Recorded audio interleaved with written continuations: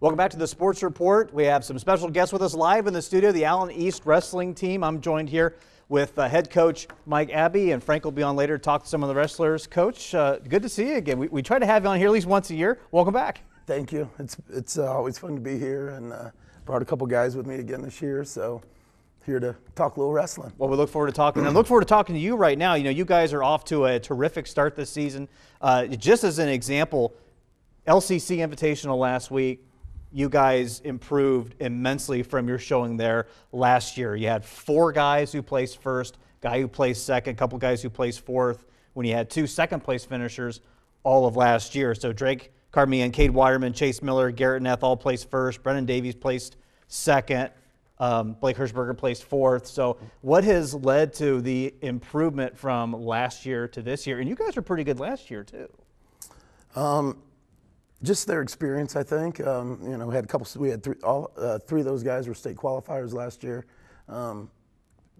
Both Drake and Garrett were 6th place last year at state. So a couple state qualifiers or state placers in the room.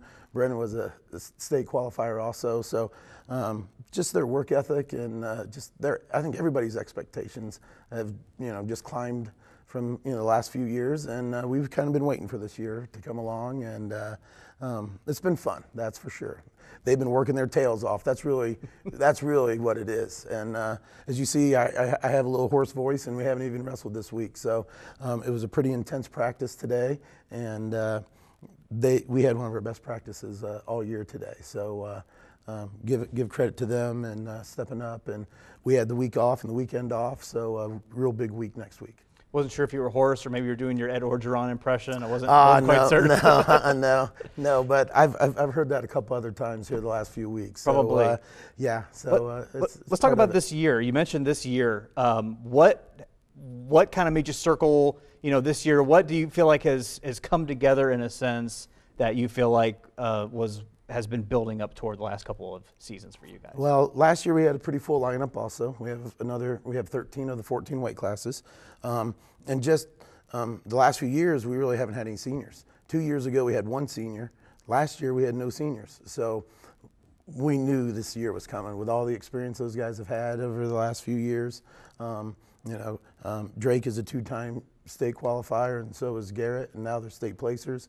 Brennan was down there. So just the experience and the confidence that gives you, and then that rubs off on the rest of the team also. And you talked about Blake Hirschberger, you know, Chase Miller. Chase has had an excellent season, just a sophomore for us. He was one of our winners last week also at 152, and just those guys' work ethic and the way they work in the room.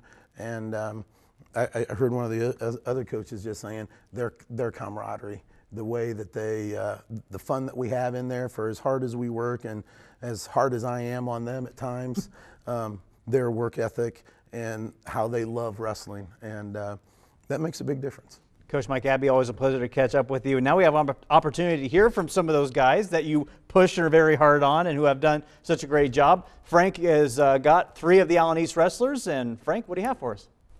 Thanks, Patrick. I'm here with Garrett Neff, 195. He's 24-1 with 19 pins. Brennan Davies, 285, 27-4 with 20 pins. And Drake Carmine, 126, 25-2 with 16 pins. Guys, thanks for joining me. And clearly, this is a group that likes to end a match on their own terms. I know you like the chicken wing. What are some of your favorite pins? Mine's normally I throw in double boots and then I throw in a power half to end the match. Do you have a close second to the chicken wing, Garrett? Close second. I'd probably do a power half too. A lot of my kids are big enough that they just kind of roll over when I get on top of them. So, hey, that's the nature of the 285. Yeah, I mean, power half probably would be the best one. Cross face, coach is miming that across the room at me right now. That's probably another big one. Very nice. I was more of a cement mixer kind of guy, but so this has been a huge program over at Allen East, and I was at your practice 2 weeks ago, and you guys go hard. There are, you know, very short breaks. You're pushing through injury. How does that translate to the mat? And this is an open-ended question for any of the 3 of you. Well, we believe that, you know, if we can mimic a match in the room, you know, conditioning-wise, toughness-wise, we'll be ready for anything when we're out on the mat in a tournament. So we like to emulate that by going as hard as we possibly can. Things are going to hurt. When you're having to cut weight, you're having to get yourself mentally and physically ready, things are going to hurt. So we like to push through it, battle through it, and get ourselves battle tested before the match even starts. And Patrick mentioned the tournament over at LCC. You've had some really tough competition this season. What was some of your most notable wins this year that kind of stick to mind? Last week, in my finals match at LCC, I wrestled the number 3 ranked guy. Ended up beating him 7-2, so I'd probably name that the biggest win of the season. I'd say my biggest win was probably finals match at LCC too. He was number 4 rank in the state right now. I had a guy that I actually wrestled last year at districts. He was the match that actually won that sent me to state. I wrestled him again this year in my semis match, and I pinned him. So I feel like that was a good tell of where I'm at, where I'm improving. So I'd have to say that's probably the biggest one so far. And Drake, you wrestle at 126. You're usually going a full 6 minutes. What is that like as a wrestler in tournaments where you have to kind of watch your stamina when you're wrestling, 4 matches in an afternoon?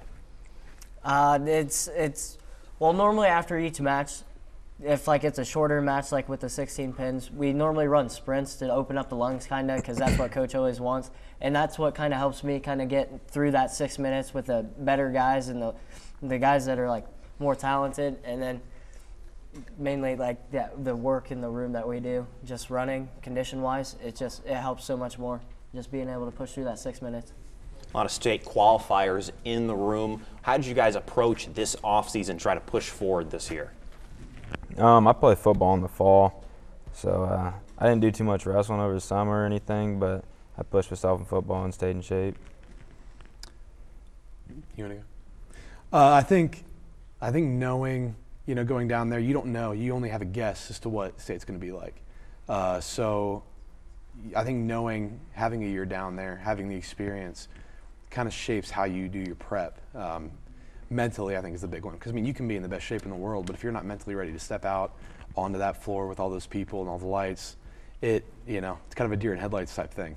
So I think for me, being able to mentally prepare, get ready for that stage, I think was the big key for me, just getting ready for that.